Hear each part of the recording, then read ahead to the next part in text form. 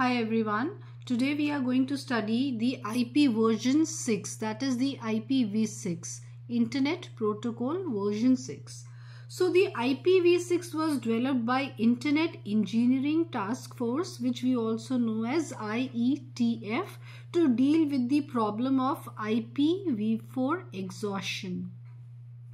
IPv6 is a 128-bit address having an address space of 2 to the power 1 to 128, which is a way bigger than IPv4, because in IPv version 4 or IPv4 we have 32 bits address space, so it makes 32-bit addresses, which makes it to address space of 2 to the power 32. So if in IP version 6 we have 128 bits addresses, so the address space that we get is 2 to the power 128, which is way bigger than IP version 4.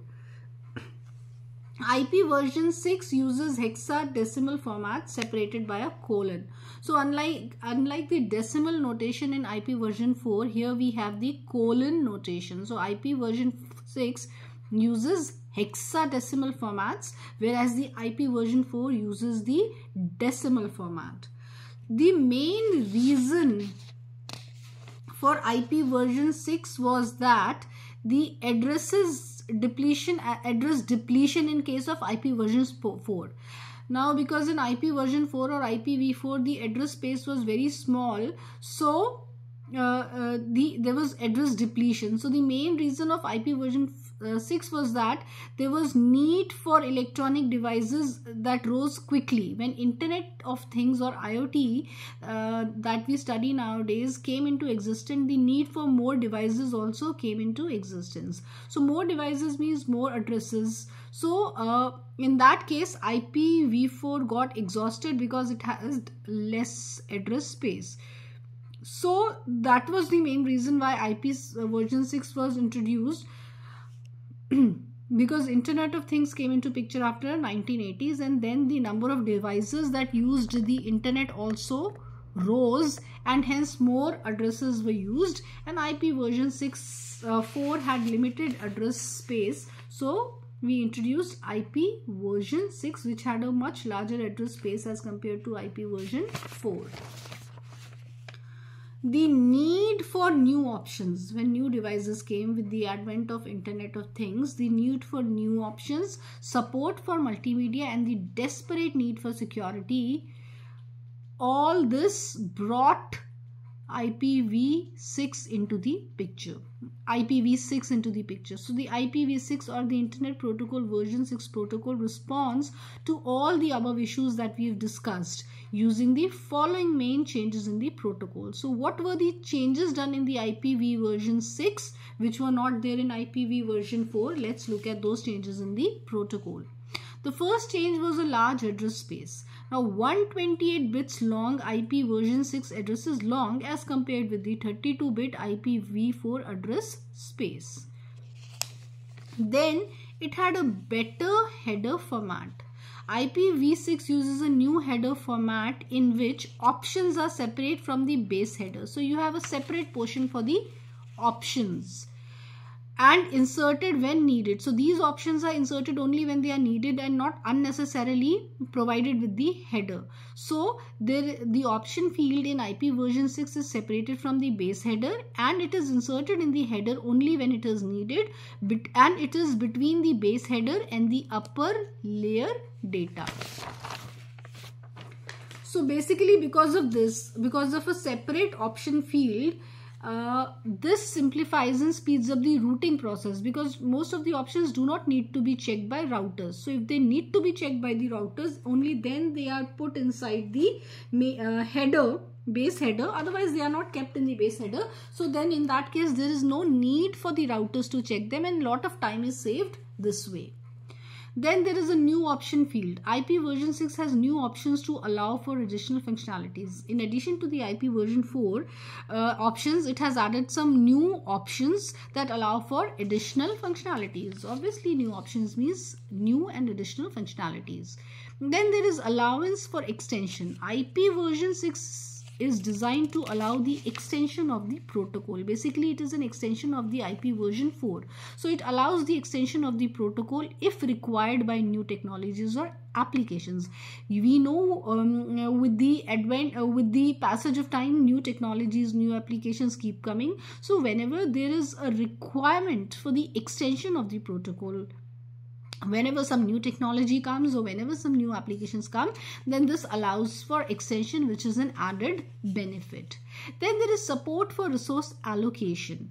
In IP version 6, the type of service field has been removed. Now, if you've watched my earlier video where we studied IP version 4, you must have seen that there was a type of service field in the IP version 4 header.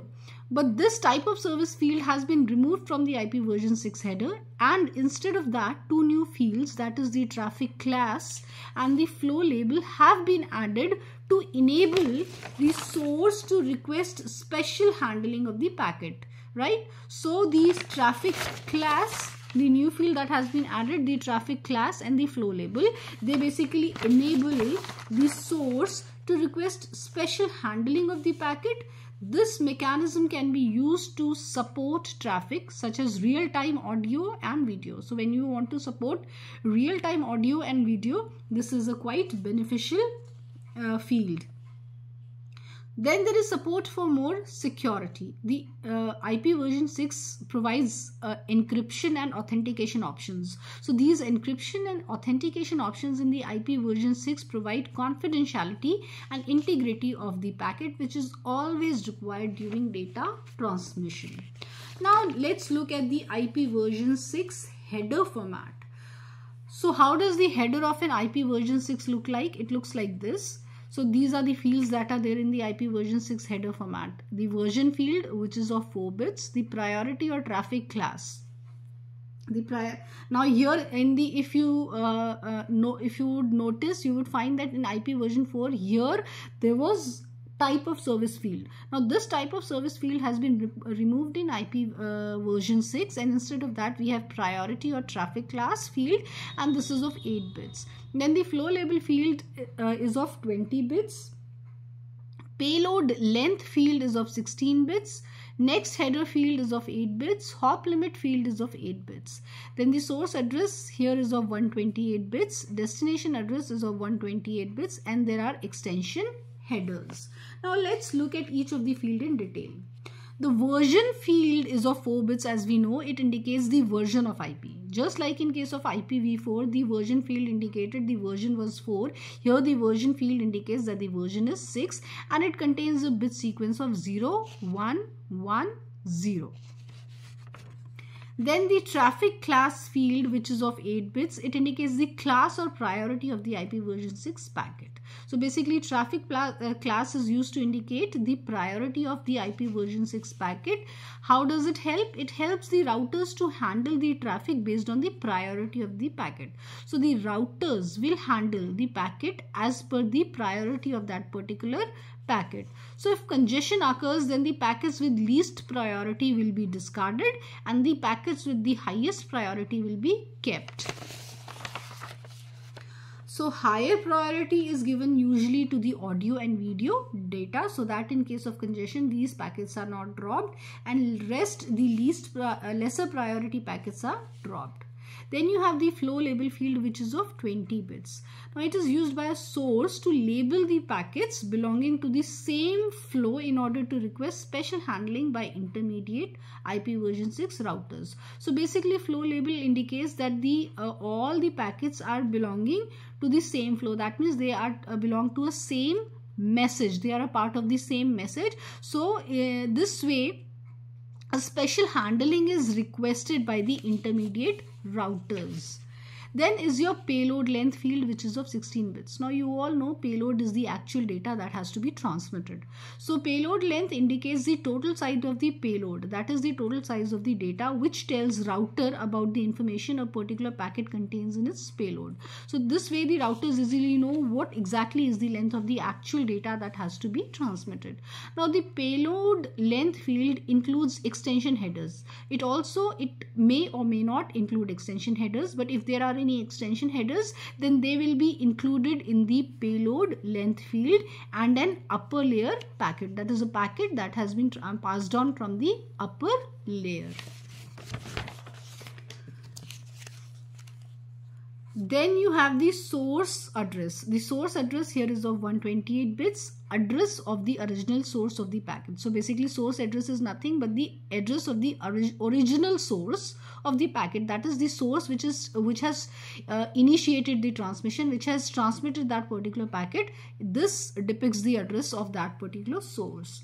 Then is your destination address. The destination address is the final destination where the packet has to reach. So it indicates the final destination for which the packet is transmitted. So all the intermediate nodes can use this information so that they can correctly route the packet, because when they check the destination address and they find it is not theirs, they pass it on through an appropriate outgoing line, so that finally this way it reaches the final destination.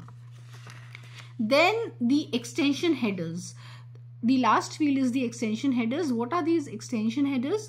Now, in order to rectify the limitations of the IP version 4 option field, extension headers are used in IPv version 6.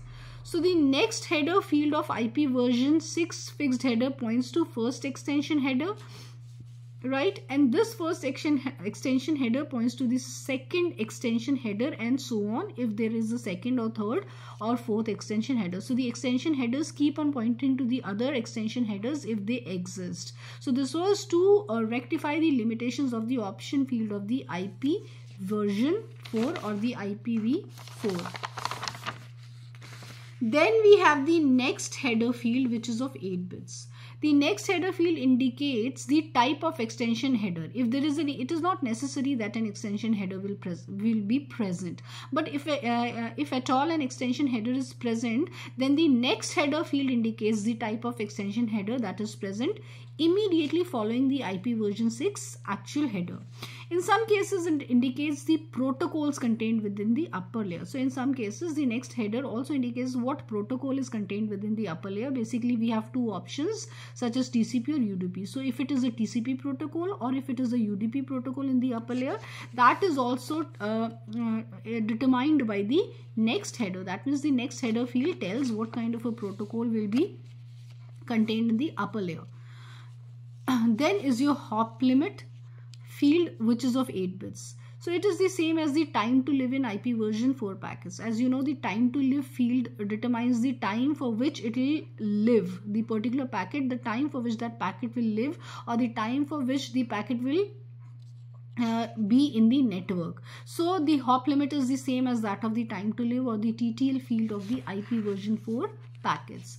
It indicates the maximum number of intermediate nodes that an IP version 6 packet is allowed to travel. So if the value gets decremented by 1, its value gets decremented by 1 by each node that forwards the packet. So whatever the maximum value is, that will get decremented by 1 value each time it reaches a particular hop. That means each time a node forwards the packet, it will decrement the value of that packet by 1, and the packet would be discarded if the value decrements to 0. That means the moment the value of the packet reaches to 0, it will be discarded and it will no longer be there in the network. So basically, just like in the time to live field or the TTL field of IP version 4, the hop limit in the IP version 6 avoids the packet from being unnecessarily stuck in an infinite loop, because this way you would avoid the packet being stuck unnecessarily in the network, so that there is no congestion and there is no problem in transmission.